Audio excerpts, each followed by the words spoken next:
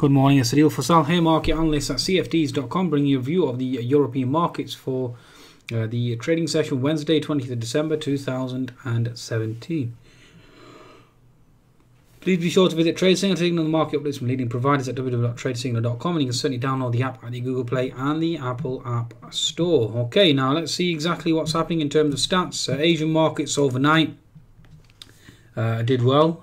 You have the Nikkei higher, up 23 points, but you have the Hang Seng and Shanghai more or less flat, so bear that in mind in terms of the markets here. Okay, so Asian markets certainly, Chinese markets certainly subdued, but the Nikkei up higher as well, Asian Dow higher as well. So again, certainly something to take on board. In terms of US markets, we still remain jubilant and buoyant, given the fact that tax cuts certainly went through. Nasdaq back above 6,500, the S&P certainly back at 2690, and certainly wanting to break higher. In terms of Europe, that's certainly the actual euphoria certainly hasn't actually rippled through, with the FTSE down now 15 points, the DAX down 35, possibly even more now, down almost 50 odd.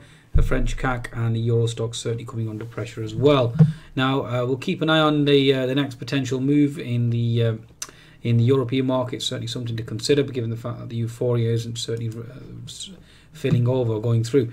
Okay, so again, that divergence certainly is quite important. In terms of economic data this morning then, economic numbers, European, German PPI data certainly came in weaker than expected, which again exerts further pressure on the euro on the downside.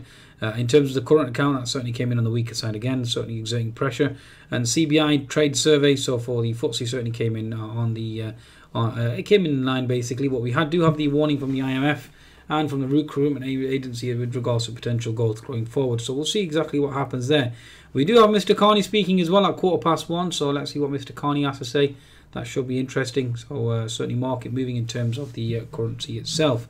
Now let's look at the actual technical picture now, given the fact that obviously going into the Christmas period, light volume certainly it seems to be favouring the upside here, and let's see if that can sustain itself. In terms of the German DAX, that certainly seems to be in trouble since this morning. Okay, certainly selling off. We do have gap fill at 13,100. We'll see whether or not we can close that.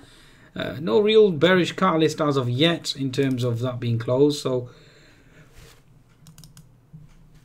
certainly keep an eye on the German DAX there in terms of that gap fill. Okay, we do need a bearish catalyst. Okay, Mr. Barnier certainly has certainly interjected as well with his comments with regards to UK not getting any special treatment and obviously weaker growth going forward as well. So German DAX certainly coming into that double bottom scenario, certainly bouncing off that key support zone. Okay, we'll see whether or not we can retrieve it and start to move higher. 60-minute chart, again, you've fallen quite substantially. We've got a bottoming tail there around 31.30, and again, like I said, you do have gap fill at 13,100. So given the fact that European markets certainly haven't followed through, certainly is a potential warning sign going forward, and let's see if that can sustain itself. Previous resistance equals support for now.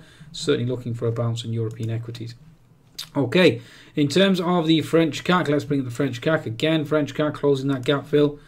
Certainly a zone that you're looking to for a potential bounce here on the European markets in terms of the French indices. Okay, so Europeans certainly not as euphoric as US indices, so bear that in mind. FTSE 100, again, we're still making higher highs and higher lows. So the key now is, do we retest at 7560? Do we take out the 7580 zone? So let's keep an eye on that, especially with Mr. Carney coming forth as well. So all eyes on the FTSE going forward in terms of Mr. Carney and obviously any potential moves here. We seem to have failed to hold the previous resistance equal support at the region at 7540. We're now holding that to key support at 7530. So let's see if we can bounce here. Again, we are now starting to potentially carve out a bearish pattern, so bear that in mind. Any retrace now, from my perspective, to this high of the day, 7546, probably is an exit strategy. Okay, I'll see exactly what happens there, but certainly is an exit strategy here. Certainly something to contemplate in terms of the next move here. So 7546, 7550, possibly an exit strategy on the FTSE, given the fact that it's certainly languishing. But for now, benefit of doubt goes to the bulls, given the higher highs and higher lows. Okay, in terms of the next move. Euro Stoxx, again, another one that's certainly trending weaker here now on the Euro Stoxx.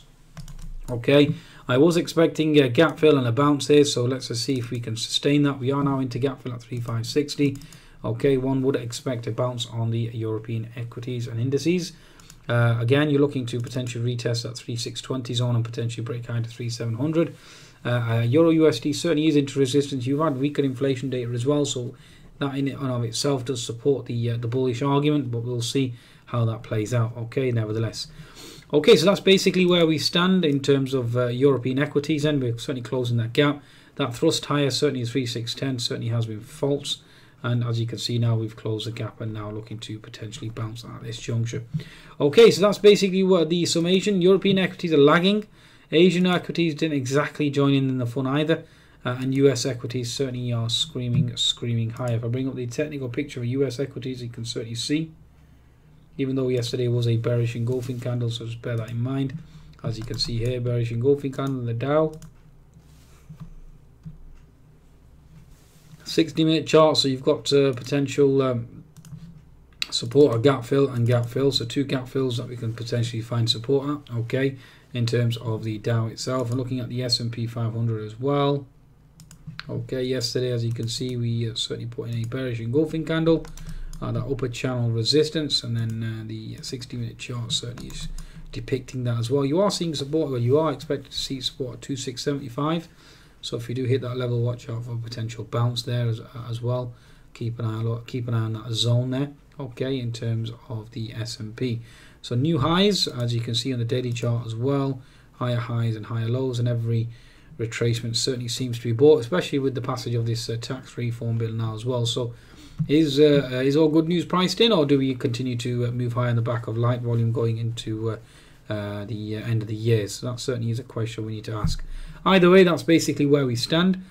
Please be sure to visit cfds.com for your trading needs and take advantage of the bonus. Goodbye.